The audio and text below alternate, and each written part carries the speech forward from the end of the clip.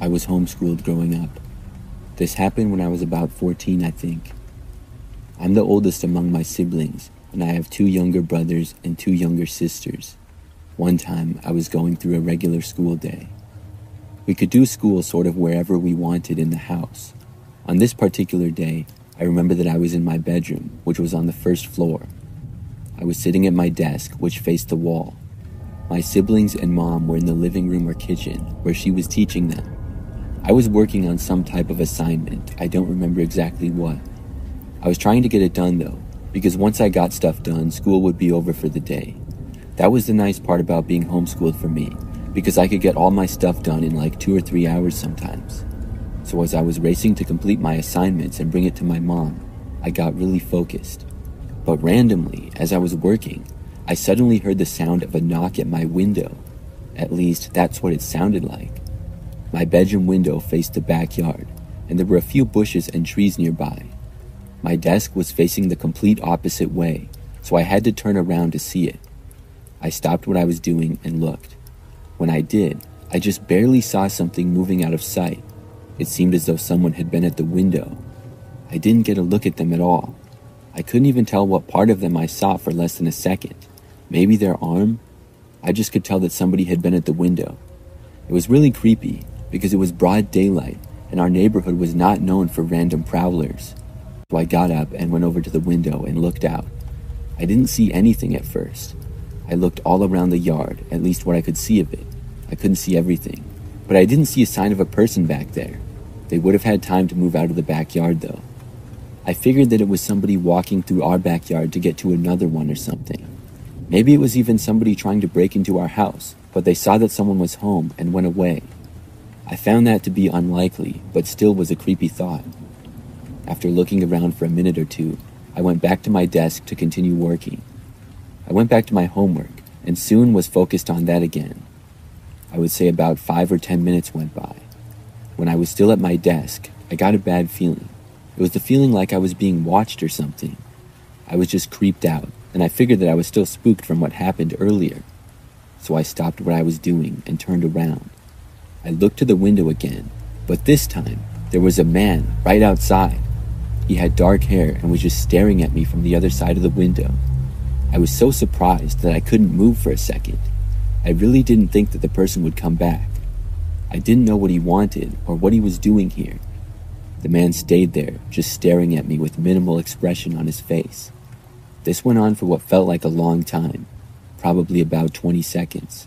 Then I finally got up. I ran out of my bedroom and went for the living room. My mom was there with all my siblings, and she was working with them as they did their school. She saw me come running in, and I said that there was a man at my window. My mom came back to my room with me, but when we got there, the guy was gone. We looked out all the windows, and after I described what happened, my mom called the police. They came out and searched our property, as well as looking around the neighborhood, but they never found the guy. He must have actually left for good that time. I spoke with police for a bit, and then they left. For the next month at least, I didn't study alone in my bedroom. I also covered my windows almost all the time. The whole situation really freaked me out, but luckily nothing like that ever happened again. I'm not sure why the guy came to our yard and looked in my window. I'm just glad that he never returned.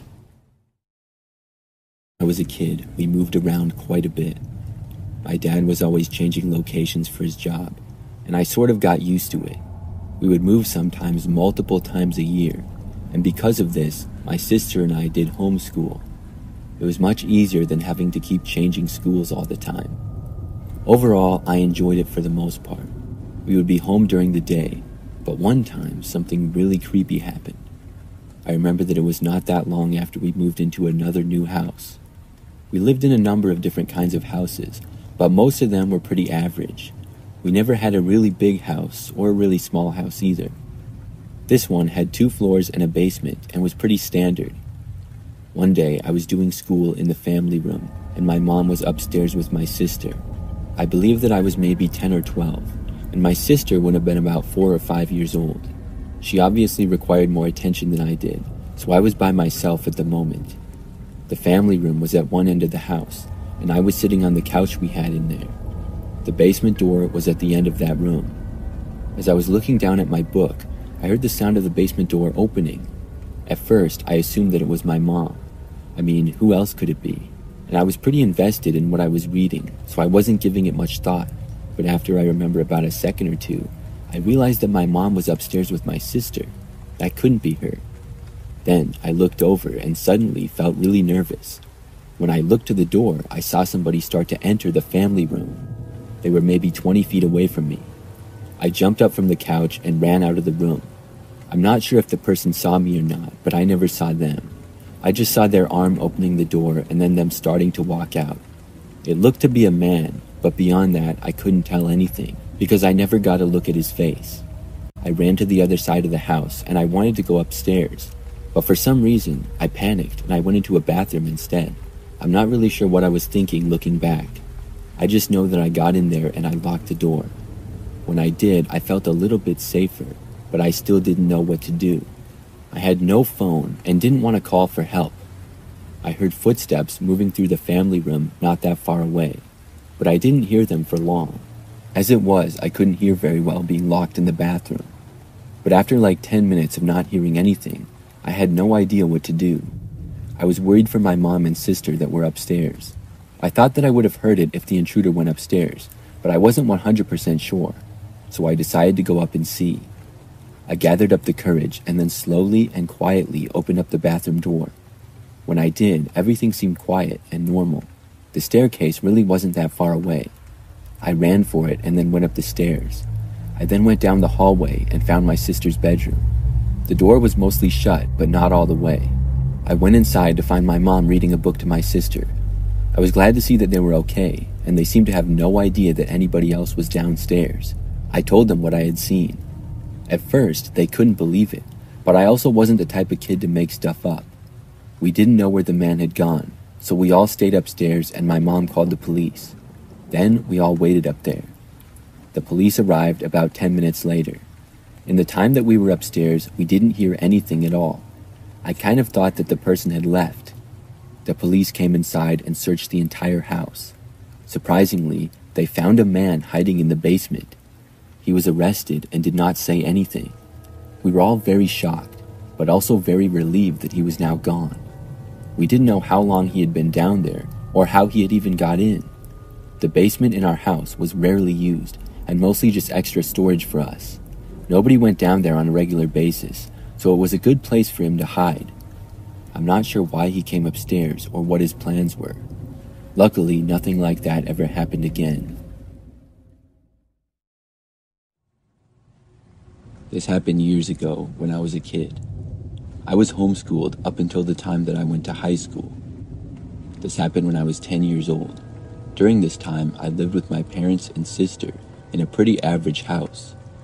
Our neighborhood was also what I would describe as average. I always considered it to be safe, and I would guess that my parents did as well. The typical school day for me was to work through these books that I had. They were basically the same kind of books that you would do in school. Instead of sitting in class, though, I would just do them at home.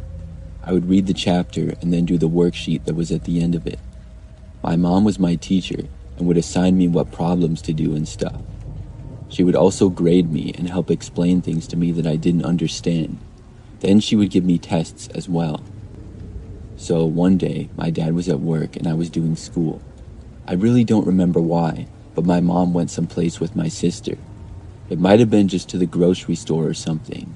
I don't recall why I didn't go with though, but I didn't. I was just old enough at that age to be able to stay home by myself. So I remember that my mom left, and I was sitting in the living room at this table that we had in there. I was doing some school and working on some type of worksheet. It was probably like 10 minutes after they left, and sometime in the late morning. The table that I was sitting at was sort of at the end of the living room. I remember that I was just looking around, and I noticed something in one of the windows. It was a window near the far end of the room, and I saw that somebody was looking inside of it. It appeared to be a man, but I didn't get a good look at him at all. He was not looking in my direction that I was aware of. The window that he was looking in was at the front of our house. I was really creeped out by this. I got up and walked over to the window to look. When I did, he was completely gone. I didn't see the man in our front yard or in the street. I wasn't quite sure where he went, but I was just glad that he was gone now. So after that, I just went back to the table and continued my school. I'm not sure exactly how long I was doing that, maybe like 5 minutes at most. Then, out of nowhere, I heard the back door to our house opening. I was so confused at first, but then I quickly realized what was happening. The man I saw in the window must have went around to the back and entered. I didn't realize that the back door had been left unlocked, but apparently it was. Now, from where I was in that moment, I was at the edge of the living room and the dining room. Connecting to the dining room in the back of the house was the kitchen where the back door was. So the man entering the house was out of my sight, but just barely. When I heard footsteps entering the house, I quickly got up and ran into the living room. This was farther away and more out of sight of the guy. We had carpet in the entire living room, so luckily I probably didn't make much noise. I wasn't really thinking, but I knew I had to get out of there or hide. I just quickly went to the couch and then hid underneath it. The couch was large and had a decent amount of space below it, plus I was small. It was one of my favorite hiding places for hide and seek when I was younger. So after I got under the couch, I tried to be as quiet as I could. I heard footsteps drawing closer, and I got really nervous. He soon approached the living room. That was when I realized that I had to call the police. But back then, cell phones were not as common at all. I certainly didn't have one as a 10-year-old. So the man walked just inside the living room, and I was really freaked out. It sounded like he was walking closer, but not directly towards me. He seemed to walk through the living room and then towards the hallway. That led to some of the bedrooms. I felt a little bit safer when the footsteps got farther away, but I was still terrified. I looked around under the couch, and the only thing that was in there was an extra blanket and some extra pillows for the couch. I moved myself over towards the back corner of the couch underneath it. That's when I had an idea. On the right side of our couch, near where I was, there was a side table, and on that side table was a corded house phone. It was one of the several that we had in the house back then. I knew if I could just get the phone, I could call the police, but I didn't want to risk leaving my hiding place. I also didn't want to make any noise. I lifted up the trim that went around the bottom of the couch. The cord for the phone was somewhat long, and it went over the edge of the backside of the side table a little bit. I took the blanket from under the couch and moved it up against the wall and behind the table a little. Then I reached and grabbed the cord from the back and yanked on it. This pulled the phone from its place and it fell onto the floor. It hit the blanket, which prevented it from making nearly as much noise by hitting the wall or floor. Then I grabbed the phone and was able to make a call. It was also lucky that our model of phone allowed you to dial on the actual phone, and the number pad was not on the phone holder. So I hit 911, and then mostly covered the phone with the blanket so there wouldn't be any noise. I was able to just hear enough by pressing my ear to the blanket near the ear part of the phone. When the 911 operator asked me what was going on, I whispered that somebody broke into my house. I said that I was hiding underneath the couch and gave our address. I was told that the police were on the way and to stay hidden. They stayed on the line with me, and it made me feel a little bit better. Meanwhile, I hadn't heard anything inside of our house in a while. I knew that they had gone towards the bedrooms, but beyond that, I didn't know what was happening. A few minutes went by, and I remained hidden where I was. I still heard nothing. It wasn't until a couple of minutes after that I heard a noise coming from down the hallway. I couldn't tell exactly what it was, but it ensured me that the person was still here and still down the hall. They seemed to be in one of the bedrooms. I kept hiding, and it felt like forever waiting for the police to get there. The person stayed where they were for the next few minutes. Then, at last, I heard some noise out front. The police were finally here. I heard some movement down the hall, and then footsteps. The man started moving back from the hallway to the living room. But he wasn't in the living room for long, and quickly moved back out towards the kitchen. It was a huge relief to hear that. He then left the house quickly, but the police caught up with him not long after. They must have seen him fleeing. I finally came out from underneath the couch. The first thing I remember was seeing some police in the front yard, and then I went over and opened up the front door. I was told that they located a man in the backyard. An officer came inside and spoke with me, and then they contacted my mom. She got home a short time later. It was a very crazy experience. After that, I wasn't left home alone for a long time, and I didn't want to be either. Looking back, I can't believe that situation worked out as well as it did. I was really scared, but I was able to do what I had to do. I feel very lucky that it turned out the way that it did.